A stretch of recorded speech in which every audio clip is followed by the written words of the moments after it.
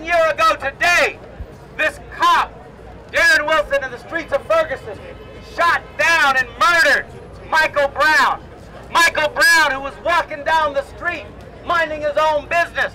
The cop pulls up. Michael puts his hands in the air, figuratively is saying, hands up, don't shoot, but this cop doesn't care. He shoots him down anyway. Anyway.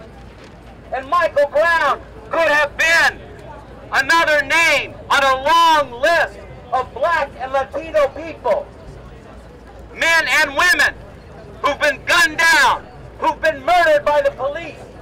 But this time it was different.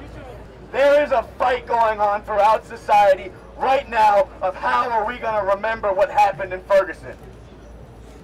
There is a fight going on right now about whether to uphold the fact that the youth took to the streets, stood up and said, no, not this time, we're not going to take this anymore, and we don't give a fuck about a few gas stations or a few CVS's. The lives of people being murdered every single day in this country count for way more than a few broken windows.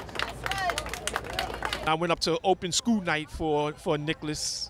I always go to open school night because I want to hear from the teachers and what kind of student he was, what kind of student he is in the schools. But anyway, one particular open school night, I went into the school, and right there at the door, the principal was there. Oh, Mr. Haywood, I'm glad you came with your son. He's always in my office. Excuse me? I was like a little, he's always in your office? I looked at Nick, I said, what he be doing? He says, oh no, Mr. Haywood, he's in my office. He helps me out a lot in my office. He's a very good student, and this is coming from a principal. And, and I was very overwhelmed by it. I've been out here on the streets protesting and rallying for the last 21 years for justice for my son, 13-year-old honor student Nicholas Jr., who was murdered by the NYPD September 27, 1994. I realized that I'm part of the privileged youth of this community, and watching kids that are my age being gunned down in the street and then having their murderers be protected by a system that I benefited from was very disturbing, and I realized that that had to change. I didn't want to become part of the system that's so racist and classist. I was stopped and frisked, and that was terrifying. I was crying the whole time. But I've seen a lot of friends during protests hit and shoved and pushed and treated terribly by the police, which was just it was a hard thing to watch. In Cincinnati, what did they say when they saw the video of Sandra Bowles being shot in the face by that pig? Did they say, oh, this video shows something horrible that we can't allow to keep going on? No, no. They said, this video could lead to another riot. This video could lead to more people standing up.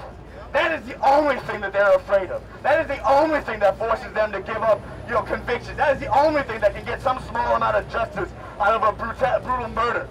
I remember when this first happened to my son, I didn't know what direction to go. I didn't trust almost no one. It wasn't until a year later, after my son was killed, that I met Iris Baez, Milton Calderon, and Margarita Rosario. These were all parents who were out in the streets protesting and rallying the injustice and the murder that happened to their children. It was them, those people, that inspired me, and I was able to get a lot of knowledge out of them. True justice means indictment of a guilty police officer, but it also means more than that. It means that a voice is given through the people for the unfortunate deaths of so many black and as well as Latino lives. And I think justice is not just getting money from the government. It's being heard and having a huge contribution to a movement. We need to organize ourselves.